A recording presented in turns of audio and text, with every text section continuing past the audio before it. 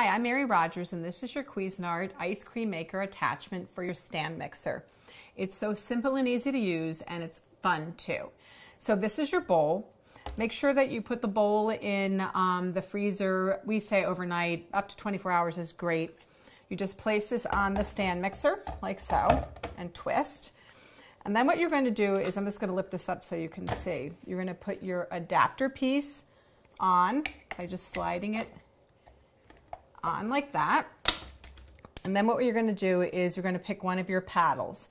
This happens to be the one to make items from raw fresh fruit, and this is the one to make ice cream. You just pop this out by pulling on it and placing in the ice cream paddle. So this paddle is for more fresh fruit. This is for ice cream. So you're just going to put your paddle into the bottom of the bowl. You're going to lower the mixer head so that it engages with the paddle, and that's what's going to turn it. Going to turn it on. And then all we're going to do is add our batter. This is already ready to put right into your stand mixer. Just follow the instructions in the IB for recipes. This happens to be a salted caramel. We're just going to pour that in.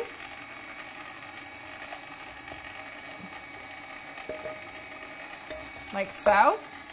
And then what we're going to do is, this happens to also be some like added caramel sauce. I'm going to pour that in just for a little extra added flavor. So what's going to happen now is you are going to let this mix until it becomes thick and it's aerated.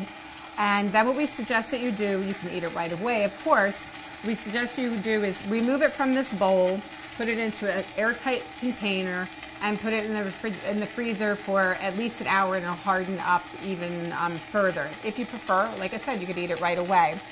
The other thing I forgot to mention, because I want you to be able to see into the mixing bowl today, is this is your splash guard. This goes on top of your bowl, and you can also add ingredients through here when you're making your ice cream.